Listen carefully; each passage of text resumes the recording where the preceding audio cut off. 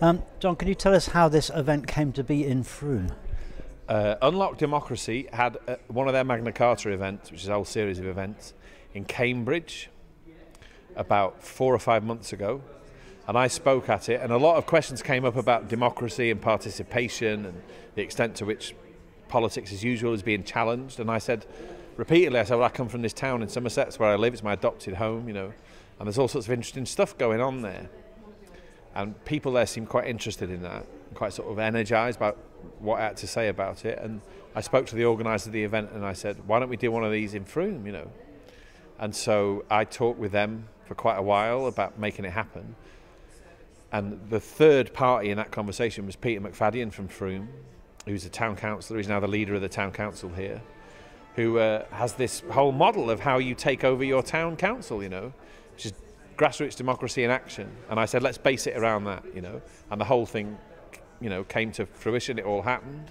And lo and behold, here today we've got 300 people who've come from Frome, but also from all over the country. You know, they've come from not just Gloucester and Bristol and Bath and places in the southwest, they've come from Yorkshire and Lancashire and Cheshire and Devon and Cornwall further south. So it's amazing, you know, the response to it has been better than I thought it would be.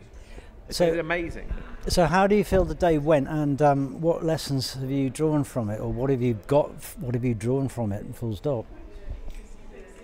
Well, the lesson you draw from it is there's a huge appetite for talking about politics, and not politics in the sense of, you know, David Cameron versus Jeremy Corbyn now it is, or, you know, Alex Salmond in Scotland, or these people in suits who you see on the television. But politics in a very visceral, real sense, how people live, you know, what's happening in their towns and cities and villages and all of that, you know, what's the nature of power, how do you take it back, how do you level the playing field a bit, all of that. People want to talk about that stuff, and it's amazing to see. You don't get that many opportunities to do it, but more and more and more these sort of gatherings are happening. You know, I saw them happen in Scotland during the independence campaign, the referendum, and now they're starting to happen in England, and it's just really, really inspiring. What a wonderful thing, you know, you sit in a group of 15 or 20 people and you say, well, let's talk about changing the electoral system or how we treat refugees or whatever it is, and all this stuff happens, you know. It's great. What's going to happen after today's over? For all of these people have come from all over the country to talk about where they live, how it relates to politics, and how you make change happen. So you're not going to put that back in its box. And because we've got social media now, everybody stays in touch, and it's the start of a process. And I don't know where it's going to go, but whatever happens, it'll be exciting, it'll be inspiring, and it will change things. That's brilliant.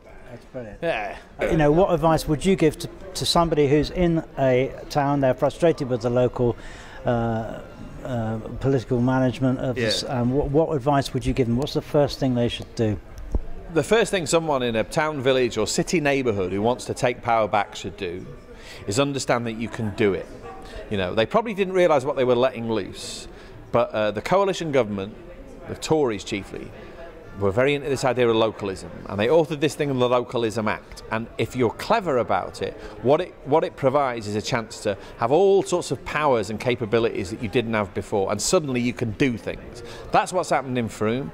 It's starting to happen in Devon and Cheshire and Lancashire and all these places. So you can do it. You have to kind of read up on it. You have to read the book of Flat Pack Democracy. You know, you have to talk to other people in the same position, but you can do it. And what you'll find then is that suddenly things that you thought should be left to people in suits and bureaucrats, you can do.